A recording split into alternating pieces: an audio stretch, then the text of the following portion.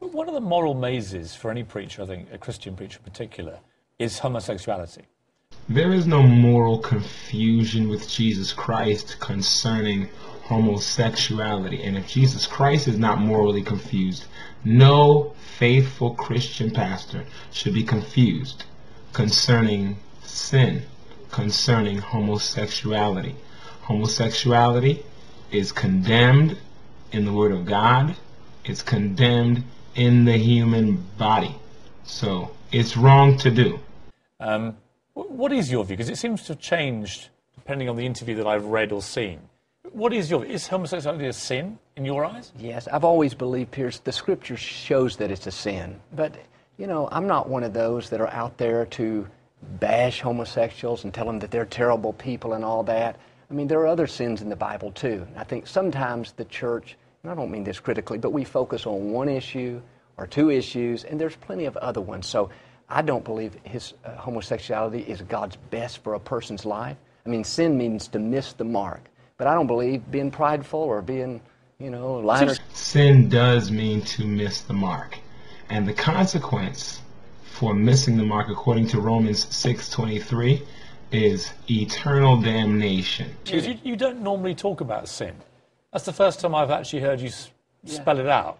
Well, you know, it's almost like you've come ready for that question and thought, I'm actually going to say this. Well, I'm going to say it's a sin. I think I'm grown in my knowledge. I mean, those first interviews, I mean, this was all new to me. I mean, I didn't go to seminary. I was raised in this, but not in front of the camera. But I think this point, people say I don't talk about sin, but I do talk about how we live our life and making good choices. And at the end of every one of our services, I talk about, I believe, the greatest sin, and that's to miss the mark of not knowing your Creator through Christ. You cannot talk about how to live life unless you also refer to how not to live life. This interviewer, Piers Morgan, he chose the most popular American pastor, and he chose him because he wanted to pick on his weaknesses. As men of God, we have to rise up and say exactly what God is saying. Agree with God. You must call people to repentance. That is the essence of the ministry of Jesus Christ initially. Turn from your sins and then turn to righteousness. You can't tell people to turn to righteousness unless you tell them to turn from sin. When you see civil partnerships being sanctioned, you think that's wrong? Well, yeah, I think it's wrong, but I'm not going to bash those people. I'm not going to be against those people. They're good people.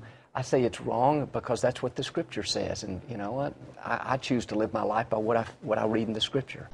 Whenever someone asks you your opinion or your view on something, and they're asking you that question from the perspective of a man of God, as a man of God, you are representative of God. You are the representative of the Lord Jesus Christ. And since you're his representative, you have to say what he says. And as a matter of fact, if you're a follower of Christ, you have to believe what he believes. You see, I mean, if I had, say, a friend of mine like Elton John, watching this at home, who with his partner, his civil partner, David Furnish, have just had a surrogate child, which was born on Christmas Day, they're going to be pretty angry what they hear. They're going to think, who are you to call them a sinner? Yeah. But why are they sinners in your eyes? See, truth is not based on Elton John. It's not based on being able to buy children. Truth is an objective reality. It's outside of you. We have to ascribe to truth because of the Word of God. We don't allow ourselves to be wrapped up into the emotional aspects of reality, because then you're going to lose truth. And so it doesn't matter who's sitting in front of you, whether it's Piers Morgan or whether it's Elton John. If you love these people, you have to tell them the Word of God concerning them, especially if they're going to hire you, because they're obviously paying Pastor Osteen, if they're going to hire you to come on and to talk to them. Well, it's strictly back to what the Scripture says. I mean, I can't grab one part and say God wants you to be blessed and live an abundant life, and not grab the other part that says, you know what, live that kind of life. So I just, it comes back to the Scripture. I'm not the judge. God didn't tell me to go around judging everybody. I'm not so sure, though, you see. If you'll notice throughout this interview, Pastor Osteen never actually references what the scripture says. He just repetitively may state, well, I believe what the scripture says, and the scripture states this, and the scripture states that, but he never actually references any scriptures. It's important to reference scripture because that's what gives life and destroys the devil. When it comes to God's best is Jesus Christ. If you live your life contradictory to God's Son, Jesus Christ, then you're obviously missing the mark. And the ultimate result of that, again, is eternal damnation. The result of receiving Christ, His power and Spirit, is eternal life. I think you are a kind of judge, and I think you can't abrogate that responsibility. I think because of your influence, there's 7 million, 8 million viewers every Sunday. When you say things like homosexuality is a sin, it's a big statement to make. You are a judge, and you're encouraging your congregation to believe that. It's the people that we're after. We're not looking at their sin. We're not trying to judge their sin. We're trying to encourage them and let them know that we love them, and that, you know what, you're only gonna reach people by reaching out to them. Yeah, but I'm curious. And you know, like if Elton John was sitting here today, man, I'd say, I love you, Elton John. You are talented. Well, I can tell you, he's not going to say the same. You have, you know. But he's not going to say to you, I don't like the way you lead your life. And so he has a straw man argument. He keeps bringing up Elton John and what Elton John would say. That's irrelevant. It has absolutely nothing to do with the truth. But of course, he's doing his job, which is to deceive. I just want to let you know that Piers Morgan's job is to deceive you. He's a part of this system. He's a part of the world system, and the whole world lies in deception and in darkness and in wickedness. And so he's doing his job, and it's our job as men of God to rise up and say, sir, you're a liar, and your whole system is a liar. That way, they won't have you on CNN anymore because they'll know exactly what you're going to say. They won't continuously put you up there as they are Pastor Osteen. They're not going to put you up there because they're going to know what you're going to say. Well, what I'm saying is, we're not judging the person. Yeah. You know, and that's why you say that, you know, he's not saying sin, but it's like you are judging the person, aren't you? If you're walking in sin, you're already judged. Aren't you? Well, to me, I'm not the one to judge and say, you know, who's bad and who's good. Otherwise, you'd have to go through everybody, you know, every one of us and say, well, you know what, I got some pride, or I had an evil thought the other day. Those are sins too. I don't know that God is judging sins on different levels, but we pick out that one. So, I mean, our message, if you listen to my message, they're about lifting people up. And so it's not, I mean, I really talk about the homosexuality when we get on the interview. So if you have gay people that come to your church and you only talk about homosexuality on interviews, that's obviously a problem. Make no mistake about it. Make no mistake about it. Because of our ungodliness, humanity is already condemned. And you cannot be a good person and also considered condemned. If you are condemned, that means you are judged as worthy of destruction. And Jesus died to save you from that. And so in that, he is right by saying the greatest sin, according to John 16, is to reject Jesus Christ, because he's the only one who can rescue you and me. Yeah, but I'm curious, what would you say to a homosexual watching this? What do you do? How do they change? What do they have to do to change to be better people? Well, I believe I don't know that I understand it all. I believe it's a process, but I believe that God can give us grace to change. We've seen people break addictions and do other things as well. So you tell them Jesus loves them and died to rescue them from where their iniquity is taking them. Because they're already condemned, you tell them that they can be free from the condemnation of homosexuality, fornication, adultery, theft, murder, rape, hatred, violence, witchcraft. You tell them that God can break it all through his son Jesus, and he's already created a way for you to leave the lifestyle of rebellion and to enter into eternal glory with him.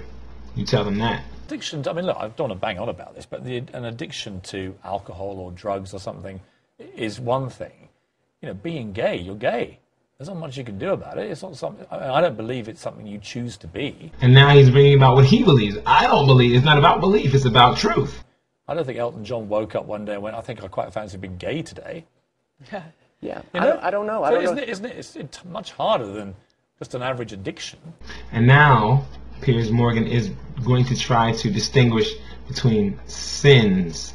He's going to say addiction is one thing, but, homosexuality, you can't change. You can change. Many people have already illustrated that in their transitions from darkness to light, because it's all coming from darkness to light. Homosexual is a person, and homosexuality is a type of sin that men commit. It's a type of sin. People are sorcerers, fortune tellers. People practice yoga, which is witchcraft. They tattoo their bodies. They listen to foul music. They go to strip clubs. They have sex with people they're not committed to. There are many, many sins. And these sins have differing consequences. The ultimate consequence for sin that's not repented of is damnation, death. And that's what Jesus Christ died to save you from. Yeah, it is. It is. It's a difficult subject. issue. I don't understand all the answers, but I just come back to what I read in the Scripture. I can't ignore that. I'm saying it again. I don't know that I understand it all. You're already judged if you're walking in sin. The Bible says, for God so loved the world, he gave his only begotten Son, that whosoever believes in him should not be damned. They should not perish, because they're already judged, according to the latter verses after John 3:16, 17, and 18. He says, he that believes not is already condemned. And so Joel Osteen is to his responsibility, your responsibility, my responsibility, by the grace of God, is to let people know that, hey, you're already condemned. Do you want to not be condemned? But I come back to this. We're for people. It's not going to do any good to, bash people and say you're second class or you're this. I'm not, we have gay people that come to our church and sit there. We have people from different faiths. And so it's an issue that, it's a hard issue, and I don't know that I fully understand it. The heart is deceitful above all things and desperately wicked.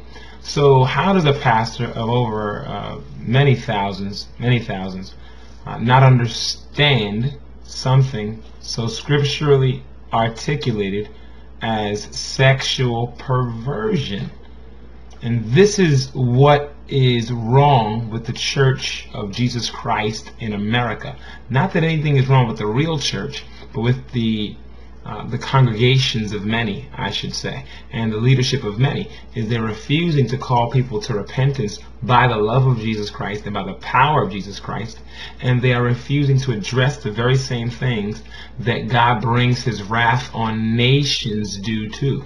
And so you and I must pray. We must ask God to strengthen us and to develop us into the kind of people who will love people, preach the word of God to them, tell them that they must depart from their sins and that they must enter into the beauty of God's loving joy. Jesus said, come unto me, in Matthew 11, all you who labor, those who are working. And when he's talking about working, he's not talking about being a carpenter or a farmer. He's talking about those who are trying to earn the best of life, those who are trying to obtain the best of life by their own efforts or by their own will or by their own works. That is what Jesus wants to liberate you from. He's anointed by his Father to liberate the captives and to let them go free.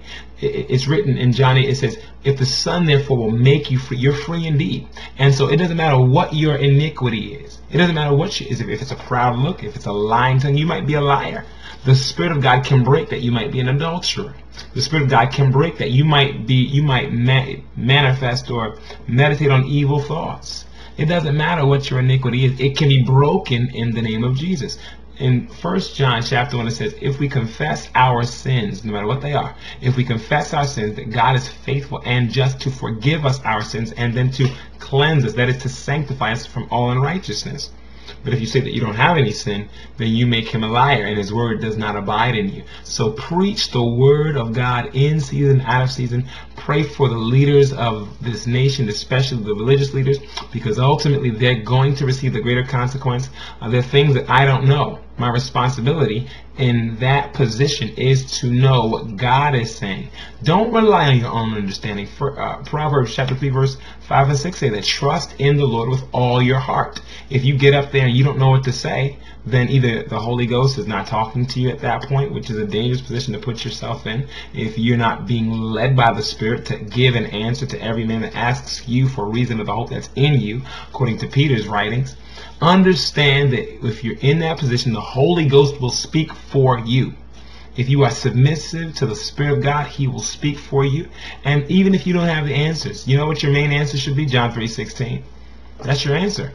God loves you. Don't die and go to hell. He made a way of escape for you. Period. Where else do you have to go from there? Hey, is that iniquity? Yeah, that's iniquity. You're going to hell if you don't stop doing that. Jesus loves you, though, and He wants to deliver you from that. Don't allow the world to take you to hell. They're lying in darkness. Not only are they lying, but they abide in darkness. Piers Morgan, he is what the rest of the news anchor people are. He is a pawn by the powers of the air. So avoid the powers of the air, their message, and anybody who refuses to preach the everlasting gospel. Fear God and keep His word, for He's going to bring everything that you and I do to light.